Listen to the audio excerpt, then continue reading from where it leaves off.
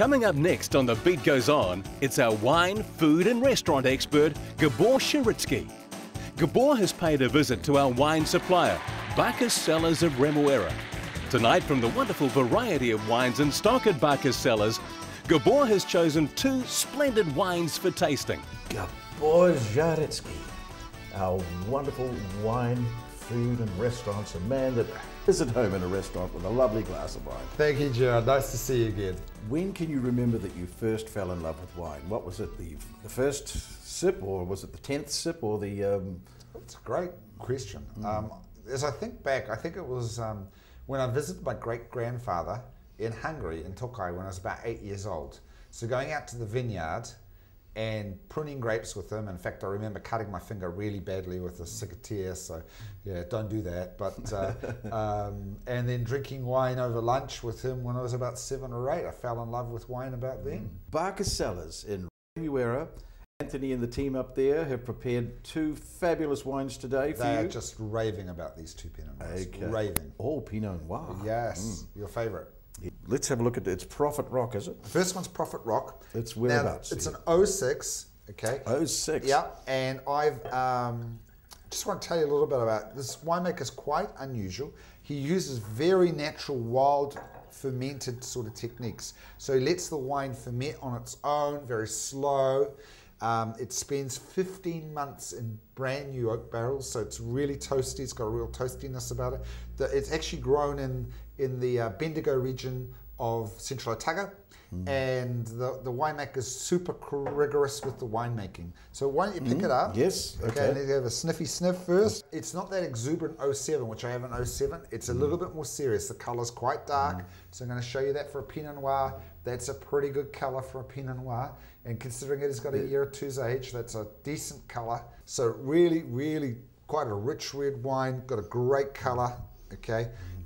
Very earthy sort of characters. You know how I used to say mushroom intrigues occasionally? Yeah. Do you remember that lovely saying? You love that? Well, this one's got mushroom intrigues, a bit of earthiness to it, a bit of bramble. It's not on the fruit precocious side, it's definitely on that sort of more elegant, more savory sort of style. Have a little sippy sip with me. Oh, that the texture. Sensational. Oh, my goodness. It is. No good. wonder Anthony goes rave about this. This is his favorite Pinot Noir. When I walked into the store, you said, you gotta try this. By the way, it's not cheap, okay? It's in the generally in around the $45 to $50 range, okay? So it's not a cheapy wine, but by God, if you're a Pinot Noir lover, you've got to try this. Splash out on a special occasion. Wow, every night's a special occasion, Gerard. I'm still around. If I'm around, definitely splash out on it, okay? All right, so let's try the other one. Oh, that's great. Okay. Would you believe it? You can probably buy over 150 Pinot Noirs from Central Otago now. There's over 70 odd producers, okay? And most of them got 1 or 2 Pinot Noirs to sell. So it has just gone off like ballistic. Wonderful. Now, these guys are quite interesting. Domain Road. I picked this wine because if I said to you, and you weren't into that super serious sort of style of Pinot Noir, this is just a fruit bomb. Pick it up, Gerard. Yep, Just pick that up, okay? Color not sorry about all that noise. Color not quite as big, okay? Not as serious, not super purple, not that rich. So if you smell the nose, you go, wow, that's cherries. Just smell that.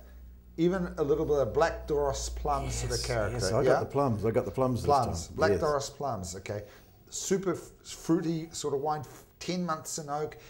Domain Road comes from Bannockburn. It's a little microsite on some amazing old soil. They call it actually pipe clay because they look like little pipes. You know the little pipes, the smoking pipes that were made from clay? And in reality, it's a totally different style than the Prophet Rock. The Prophet Rock's a bit more serious, definitely more French in orientation. This is traditional Central Otago fruit bomb. I love this style. Okay, you have a sip of this with me, Gerard? My God, is that gorgeous? Yeah. Oh. This is Marilyn Monroe, and this is Audrey Hepburn. Okay, so you're talking about one that's got substance, okay, and the other one that's got elegance and structure. Which is better? I don't know. It depends if you like, it just depends on what you like. Well, once again, let's thank Anthony and the team at Barker Cellars in Remuera for supplying our wines this week. They've done a honestly, the main roads are absolute bargain.